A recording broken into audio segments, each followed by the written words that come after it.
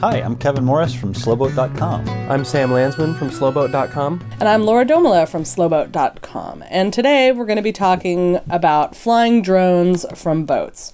So, Kevin and Sam, what's the big deal about drones? For me, drones give a way to get a different perspective on boating. When you're driving around in a boat, you're generally at sea level, and so drones get you up above, you can look down, you can see all kinds of things you couldn't see before. They're a whole lot of fun. They're easy to fly now, they're affordable. Like Kevin was saying, they give you a whole new perspective on boating. For most of us who can't afford the mega yacht out in the harbor with a helicopter on the aft deck, this is as close as we'll get. Well, and that brings up a thing. In just the last few years, drones have become really affordable. The price has dropped from many, many thousands of dollars down to where you can get quite a few different drones for less than $1,000. Which makes it not so painful if one falls out of the sky. In the unlikely we'll talk about later. That one should fall out of the sky. It's right. less painful now, yes. Well, it's kind of the ultimate selfie stick, right? You can get a really cool view of yourself and your boat. So let's look at some photos, speaking of that. Sam, this looks like one that you're flying. Where is this? Yeah, this is in Alaska in Taku Harbor, just south of Juneau, and this is using the drone as a selfie stick. I've got my twin brother and my mom out on the dock with me, and nobody else was around to take our picture, so we had the drone do the photography. Nice. Yeah, you were with me in the Octopus Islands in British Columbia, right. And we were up over our anchorage and looking down. Well, and I took this photo while you were flying the drone, which is cool with the one you fly. Yeah, we use a drone that allows one person to fly the drone, and then a second person with a different controller actually operates the camera, so you can aim the camera separately. That's a little bit of a high-end drone, which it's like my own tripod flying in the sky. Like, little to the left, please. Yeah, it does make it a little more scary to take off and land from a boat and fly over water, but it's nice to be able to have the two-person operation. Right. I love this straight-down shot, Sam, this next one. Yeah, there's so many different perspectives you can explore taking pictures from the air. And this was in Buttedale, British Columbia, a ghost town in the central northern British Columbia area. And you can't walk around these buildings. There's no access. It's all overgrown. It's kind of the best way to see it. Yeah, and so this is why, and it also, you don't risk your own health by exploring these dilapidated old buildings. Well, and seeing this from this perspective, it is completely different than the way it looks from the water. From the ground, yeah. From the water, you can see things are falling down, but this gives you a totally different view of it. Cool. This next one we took at LeConte Glacier, I think, right? LeConte Glacier in southeast Alaska. We were on the way up there to watch the Tidewater Glacier and see some ice falling into the sea. You can just sort of get an idea from looking down how many icebergs and little bergy bits there are floating around that you're going to have to navigate your boat through in order to get over toward the glacier. But again, it's just a really interesting perspective. I took this picture in Ford's Terror. That's also in southeast Alaska, and it's a difficult place to get into. It's incredibly beautiful, but the charts there are totally inaccurate. Right. And so I took this aerial picture at low tide showing the entrance to Ford's Terror, and you can see these shoals here. None of those are on the chart. So the drone is beyond just a toy at this point. It's for scouting and seeing. I mean, you could not see this. No, you can't see any of this from... A helicopter couldn't really get this. And to be able to do it affordably and easily, it certainly is cheaper than an insurance claim because you've hit a rock. Well, absolutely, and you can see things just from this photo that are in direct contradiction to what's on the marine chart. So. Yeah. All right, this next one, this is Octopus Islands, right, Kev? You were my tripod for this shot. This is. I think this is another shot from maybe the same flight that the previous shot was from. Yeah, could be different light. Sam, I think this is yours, this next one. Yeah, this was up in LeConte Glacier. You can just barely make out my boat on the left side there. It's lost in the ice. Oh, yeah. And then there was another boat I was traveling with here. And this is great for somebody to get this photo of their own boat. Yeah, and it's really fun to be able to take pictures of your own boat and friends' boats and see them from this vantage point. Well, a few times we've taken pictures that have had other people's boats in them with their permission, and then... Or not. And forwarded the pictures. Everybody... You don't have to have permission. You don't. I mean, you're far enough away, you're not annoying them, but if you happen to get an awesome photo that has their boat in it, I've gone over and taken a photo to them or gotten their email address. I mean, sometimes when you're far away, they would never even know. This one is actually the lighthouse on Pecos Island in the San Juan Islands, which is one of the last places before you cross over the border into Canada, and it's an example of a little bit of proximity flying, using the drone to get up closer to things that you couldn't necessarily access or get a different perspective from up close. This one looks like Echo Bay. right? That's Pierre's Echo Bay Marina in the Broughtons. Nice. This here is up at Dawes Glacier, at the head of Endicott Arm, and I was leading a flotilla up there. So you've got our fleet of boats all together in front of this magnificent glacier. How fun. And being able to share this picture then with all the people on the other boats, and they can show their friends, hey, look, this is my boat right in front of this glacier. I really went there. That's great. I think I saw this posted a few times on social media as well. Yeah. Yeah. It was shared many times. Okay, so these photos are all super fantastic. How do you get started? What if I want to do this on my way up to Alaska? Well, of course, buy a drone, but then as with many times, with incredible power comes incredible responsibility. You need to be sure that you know a few things, laws, regulations, sort of courtesy rules before you launch a drone in, especially around other people, other boats, and so forth. The first thing to do is, in the United States, if you have a drone, you need to register that drone. Any of the drones that are carrying decent cameras are over it's about a half pound, 0.55 pounds. Any drone that weighs more than that needs to be registered. It's an easy process with the FAA. Does it cost anything? It does. It costs just a few dollars. I think it's $10 maybe. It's an inexpensive, fast process. You can just write the number they give you on the drone with a Sharpie and you're good to go. What they're really doing is making sure that you know the law. So you'll have to acknowledge that you understand the laws surrounding drone use before they'll give you that number. And just the broad strokes for the law in the U.S. There's a 400-foot maximum altitude. If you're flying anywhere within 5 miles of an airport, you're supposed to notify the tower before your flight. You're supposed to always maintain line of sight to the drone, so you're not supposed to be flying it so far away that you can't see it. Right, and a lot of people do this, right? They use just a little screen on their drone or their FPV goggles, and then they will be tempted to fly the drone where they can't see it and navigate just by that, and you could lose your signal at any time, and then suddenly you're flying blind away where you can't control I hate when you're flying it and I can't see it. Just come back. Of course, you should always yield to any manned aircraft traffic. Of so course. if you're seeing float planes around or other planes or helicopters, you need to stay out of their way. Yeah, and actually drones could be a significant hazard to manned aircraft. I fly full-size airplanes as well, and I don't want drones suddenly popping up and coming through my windshield. No. They could do significant damage on a flight. And part of the reason for the 400-foot maximum altitude is that under most conditions, regular airplanes are restricted to a minimum altitude of 500 feet. So it gives a little bit of a buffer. Right. That's Unless not around an always airport, true. but you're not supposed to fly around an airport anyway. Around an airport, crop dusting, there are tons of exceptions to that for regular airplanes. So the rule should just be really work hard to stay away from any kind of a full-sized aircraft. If you're using your drone for any kind of commercial use, if you're taking pictures that you're going to be selling, you need to go through a different avenue for getting a license to operate that drone. And then finally, if you'd like to fly in national parks or state parks, you're probably out of luck. Yeah. Most parks at this point have banned drone flying. There's probably some discretion involved. If you're the only person at a state park in the wintertime, you might get away with flying the drone, but if it's a busy summer weekend, right. Definitely not a good idea. This first happened when we were in a state park and the ranger came over. Even though we were in a field, there were no people. And we're like, sorry. Yeah, and that was actually before there was a prohibition. He just kind of decided he didn't want to see it there. And in Canada, the laws are similar. No flying within 9 kilometers of an airport. There's a 300-foot maximum altitude, so a little lower than in the U.S. No flying near first responders, military, or law enforcement, and that's not just Canada. I should honor the same thing in the United States. There have been a number of incidents also where there were ongoing emergency or search and rescue operations going, and people have flown drones in those areas and interfered with the first responders. If there's any kind of an emergency going, keep the drone on the ground, keep it away from people. You don't want to risk lives and property by trying to get a look with a drone. Again, in Canada, commercial use requires special permits. In both Canada and the US, these commercial use laws have been changing rapidly, so I would check at the time you're ready to start doing it and be sure you understand what the laws are.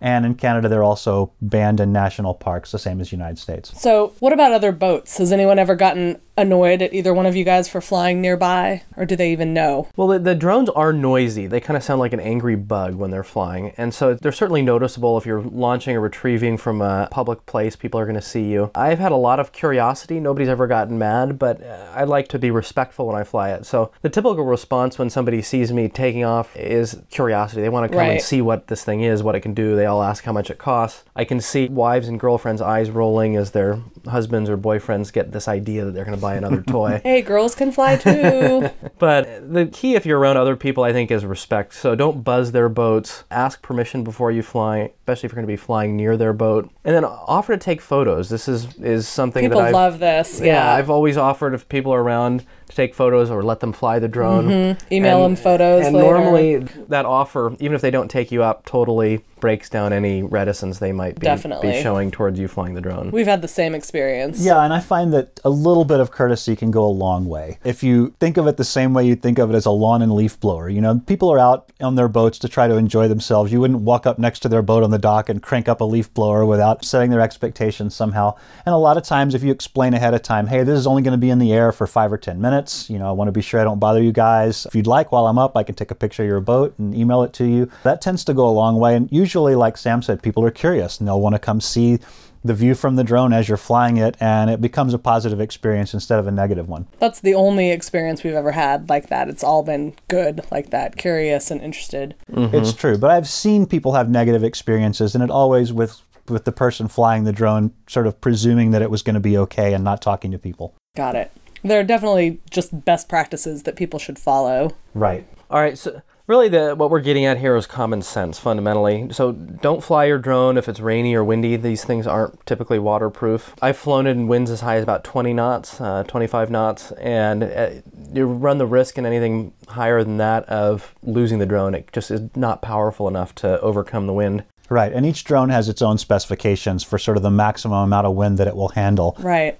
Be sure you've read and understand those before you launch into any kind of a very strong wind. Don't fly when intoxicated. It's you know, you might have had a couple of beers in the afternoon. Hey, it's a toy. You're boasting to your new friends on the dock, and you get the drone out. But these things actually can hurt people. The blades and the propellers are spinning fast, and if they're several pound thing that slams into your boat or your head or whatever, you can actually do some damage with them. Yeah. So don't fly while you're intoxicated. Don't fly near airports or over people, large crowds of people. Drones are fairly reliable, but they have in the past done flyaways or failed in various ways that result in the loss of control. You don't want to hurt people, certainly, and property if you can avoid it. So, right. Yeah, I've personally had drones fall out of the sky. It doesn't take much. One propeller failing, I had a propeller break on one time, and if one propeller breaks, it's coming down, right. And then you can't control where it's going to come down, so you don't want to start off over anyone's head. Right.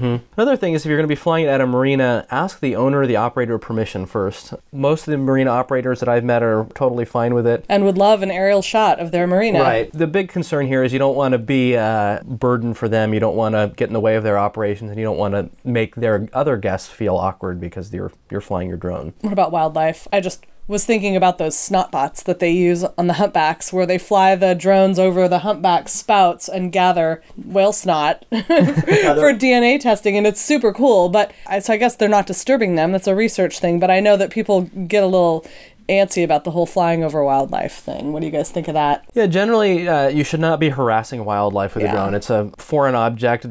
Wildlife is probably super confused. If humans are generally confused when they see one, then wildlife would be really confused. And there have been some cases where people have actually been cited for flying drones over protected species like orcas. And so the line that I've heard so far, and this is all evolving because as the legislation is catching up with the technology, treat the drone like you treat a boat when you're watching whales. So there's a 200-yard distance that you need to keep your boat away from the whales, and same story with your drone. Yeah, and there are actually, in research now, a lot of applications where drones are used to gather data and information on wildlife, and they're less disruptive than other means. Right, because you could not do that survey of all of the humpback DNA. There's just no way. Well, right, and the way they did that before was actually to, fire darts at the whale and attach various things to the whale's body, so flying over its spout way less invasive. Feet is way less invasive. Also, a lot of times, where they would be flying helicopters or full-scale aircraft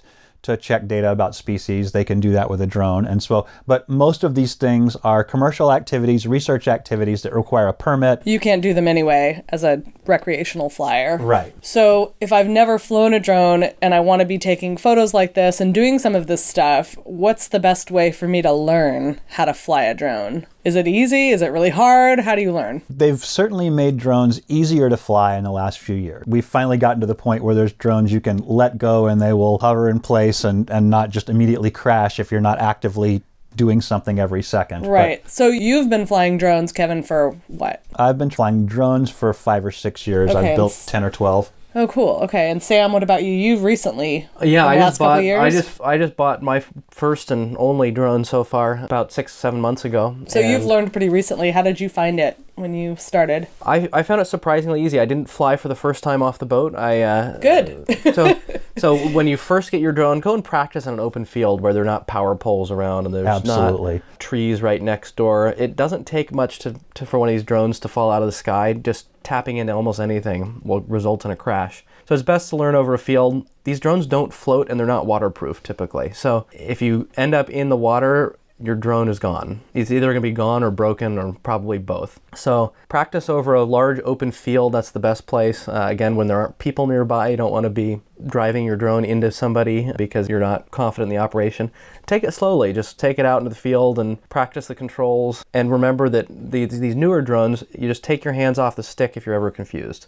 The drone will hover in place until you can reorient yourself. Okay, yeah. So flying from a moving boat has got to be pretty tricky, though. So what's that transition like? Or like starting to fly it from the boat, is it super scary? Well, yeah, you said a moving boat. My first advice would be stop the boat. Stop the boat, right.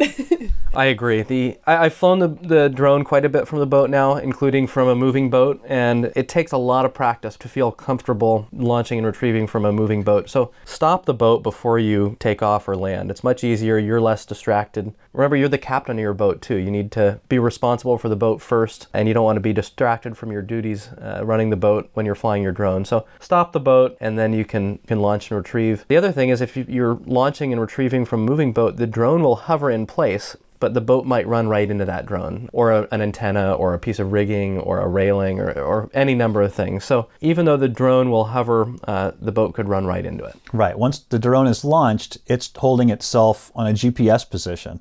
And it doesn't know that the wind is blowing the boat around, the boat might be moving, drifting, doing all kinds of things. So how do you guys launch from your boat?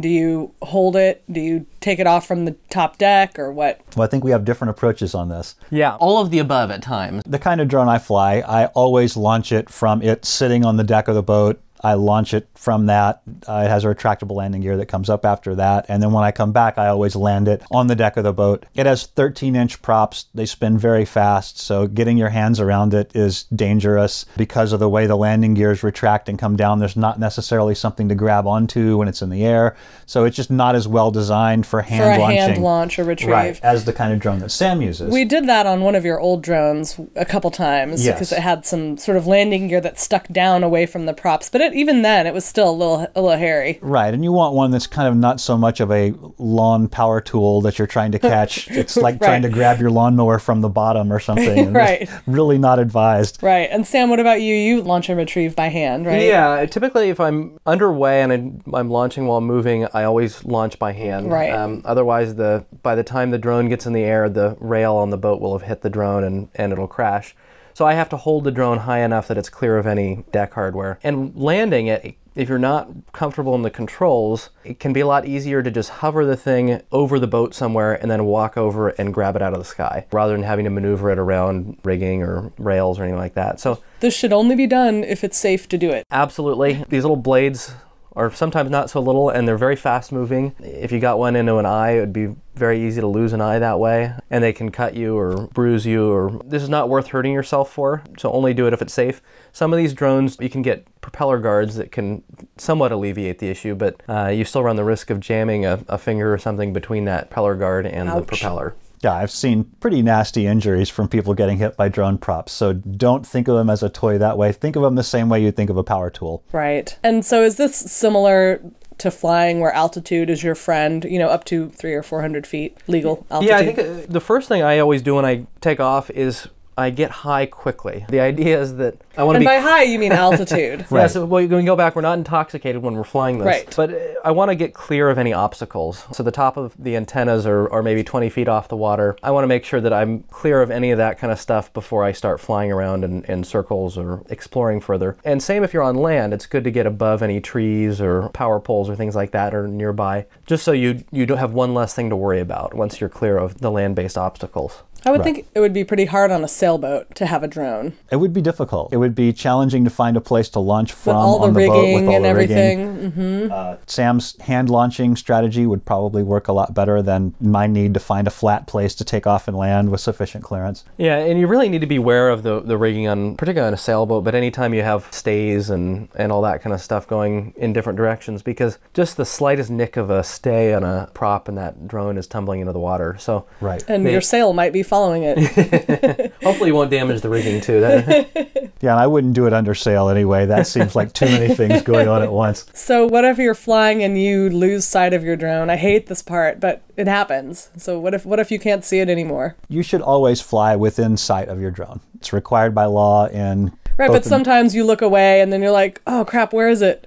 Right. If you lose sight of it, well, most drones have a return to home feature that will automatically engage when the drone gets out of radio range and it can't pick up its controller anymore, or anytime it somehow loses contact with the controller. You can also manually activate that. If you've somehow lost track of where the drone is and you can't find it, you can manually activate it. Don't rely on this on a boat, because it's returning to the place that it took off from, the GPS coordinates. Which is not going to be where you are. Right. Boats move. Yeah. Sam, have you ever had to use return to home? I have on occasion flown it out of its range and it started to return to home, but I've always been able to regain control before it returned home. Or to see it. All the way.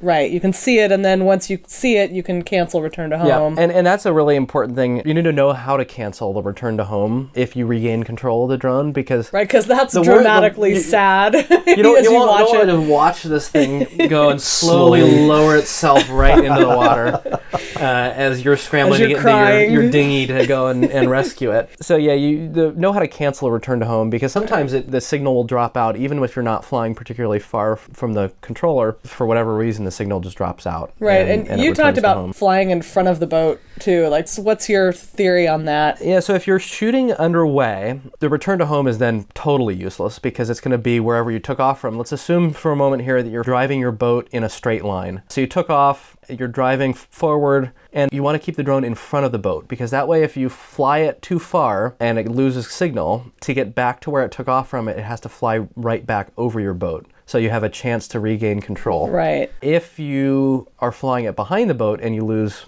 signal, the drone's just going to go away from you, right? Fly away from you, back to where it took off from. You'll wonder why it's suddenly getting smaller. And, and you'll be turning the boat around and applying maximum throttle, and you still probably won't catch up to it. So fly it in front of the boat, and that gives you at least a fighting chance of regaining the signal. And I'd say for a lot of people especially, this is an area of the operation manual of your drone that you should really be familiar with, and that's another thing I would recommend practicing in an open field.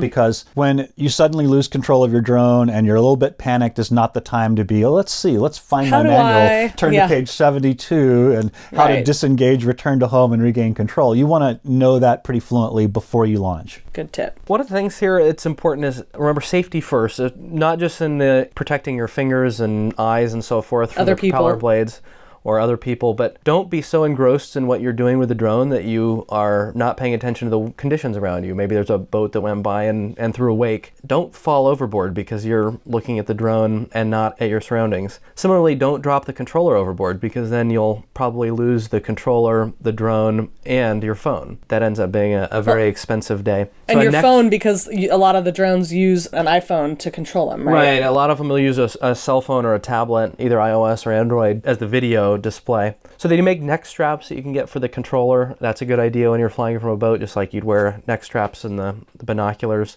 And then if you're wearing the FPV goggles... An FPV is first-person view. Yeah. It makes it so it feels like you're flying the drone. You're in the drone. Right. But if you're wearing those, you need to be extra cautious about what you're doing. You don't want to be walking around on the deck of your boat wearing the goggles and trip over something. Well, and that's a really good idea. Walk off the edge. Right, and to have a spotter if you're doing that is what we always did. Or sit yourself down somewhere and just go along for the ride. Yeah. And FPV goggles can be disorienting. I've seen people standing there wearing FPV goggles and just fall over because they lost reference to the ground. They're engrossed in the immersive view from the drone. The drone will bank a little bit or something, and they just flat fall on the ground. Funny, but embarrassing. So I know you guys probably have some ways that you think about your flying. Can you each talk about your psychology when you're flying over the water, or just flying in general? Other than sheer panic? Right, not that. But like, what do you think about when you take off, and do you have sort of a way you think about it? I have a little bit of a checklist that I go through before I launch each time. I check to make sure that all my props have been tightened. I never take off without a full battery. I try to always return and land while the battery still has more than a third of its power left. As much as possible, if I'm flying with visual reference, then I try to keep the back of the drone pointed toward me so the control orientation is always the same. Left is left and right is right. And I try to keep in mind, you know, anytime something feels a little wrong, I'll let go of the sticks, let things settle out, and then gradually work my way back into making my way back home. Like a way, sort of a set kind of list of your personal rules. Right. Yeah, I'm a little bit more reckless with the drone. Not reckless in the dangerous sense, but the only thing I'm endangering is the drone itself. Part of this is probably because I have a relatively inexpensive drone, and it's a tool to get cool photos, and at some point it's going to go for a swim, and that's just how it is. Right. So I went into it knowing that, but I still am cautious. I don't want to lose it. One of the things that I find is super helpful when flying, especially taking off and landing on the boat, is to just control one axis at a time. So say I'm positioning to bring it in for a landing, I'll lower it down to the altitude I want, and then position it, move it left, right, forward, and back one at a time, rather than trying to do everything all at once and then overreacting. Or That's a great idea. Yes. Yeah, and because it's probably pretty easy to get panicked if it's not doing what you want, or if it's windy. Or...